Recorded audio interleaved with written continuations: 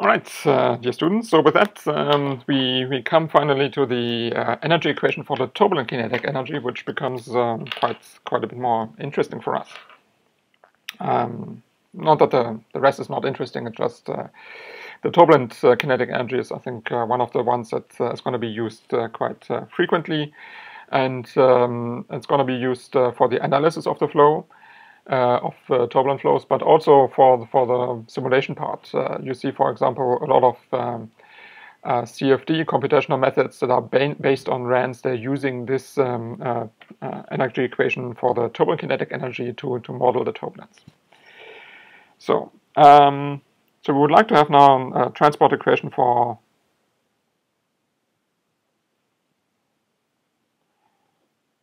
the turbulent kinetic energy, K, which is 1/2 ui uj. Sorry, ui, so of course. Okay, and essentially this energy equation is derived very similar to the mean energy equation. So we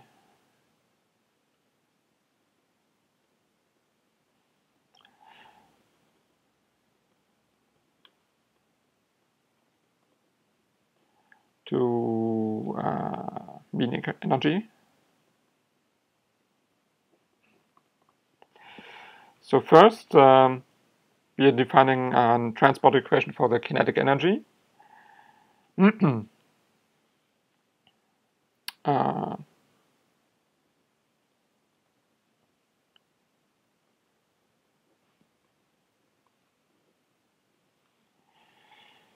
Kinetic energy for E, which is ui. So again, this energy is the total energy, the mean flow field plus the turbulent kinetic energy. Before, in the previous lectures, we have derived an equation for the mean flow part only, where we have averaged these terms.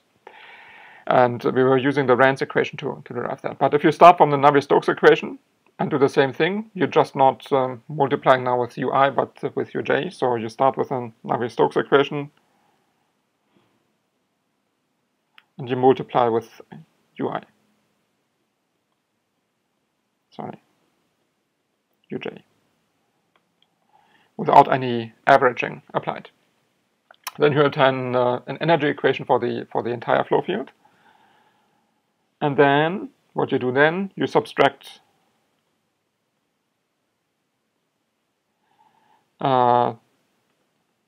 mean energy equation.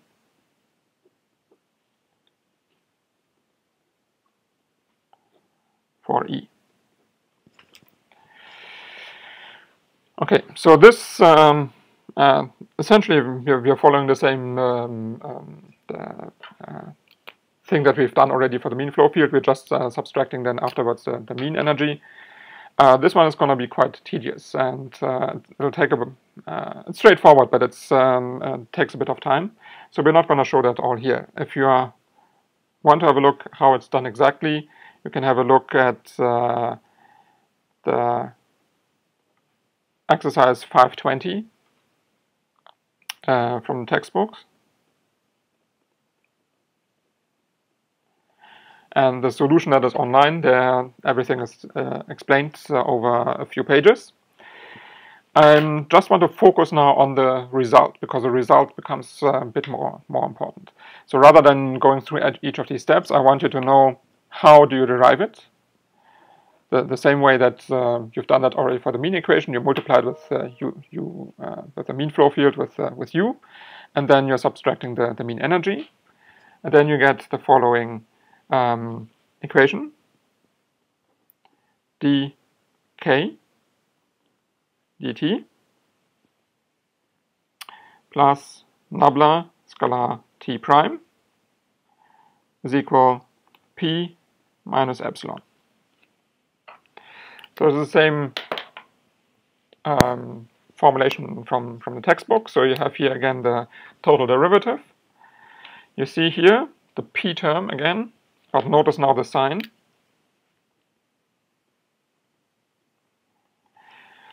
The sign is now positive. That means this is the term that you can find in both equations, that you can find in the mean, the energy equation for the mean flow field, as well as the energy equation for the turbulent motions, but with different signs. So that means that energy now coming from the mean flow field is going to be ending up over here. That is, well, the exciting result that you can find now physical meaning for this particular term. I will now write it out again and see how these terms look like. So I have dk dt plus ui dk dxi plus d dxi 1/2 ui uj uj plus ui p prime over rho minus 2 nu ui sij, lowercase sij because it's only acting on the fluctuating part, is equal p minus epsilon. So again, we can have a look at each of these terms. So this is a change of turbulent kinetic energy and time.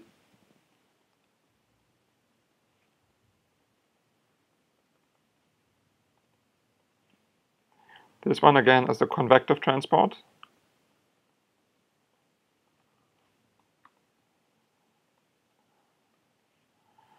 Of the turbulent kinetic energy due to the mean flow field.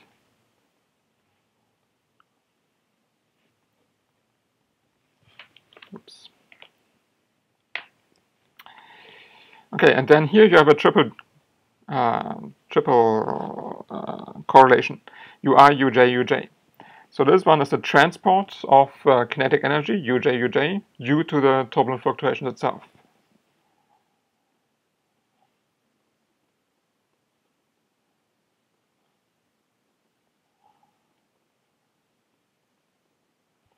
To turbulent fluctuations.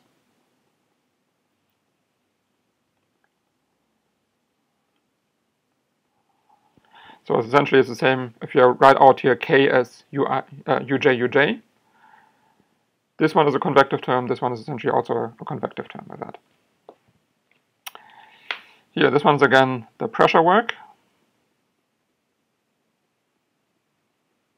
of the fluctuations.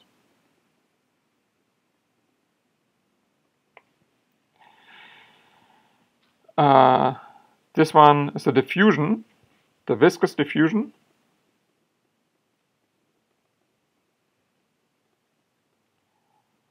of the turbulent kinetic energy. Then this one we had already a look at the mean energy. This one is a production term. The production of K due to the mean flow field. This is essentially the energy that's being transferred heading down. And this one is a dissipation.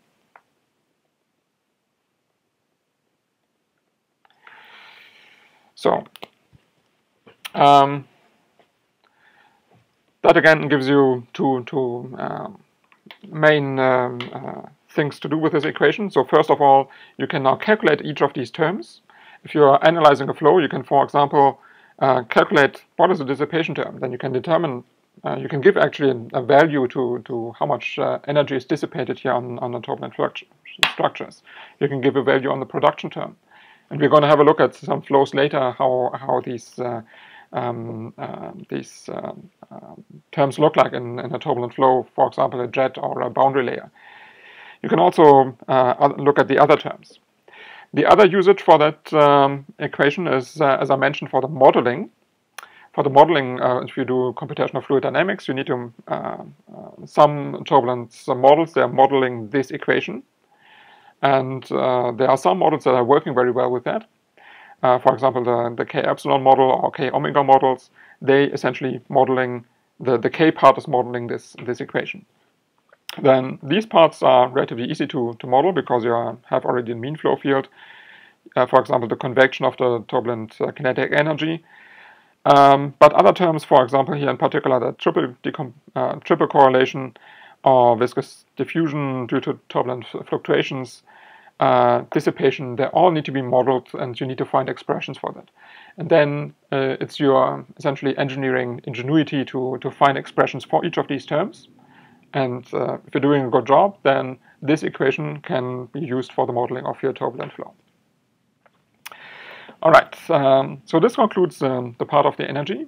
It is you're going to see the energy equation is a quite powerful tool for you to analyze these flows, and it explains a few things. And for example, if you look at standard flows like a jet, it explains a few things.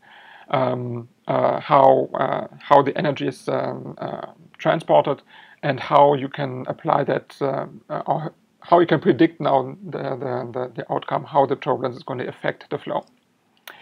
So, but for that a little bit later.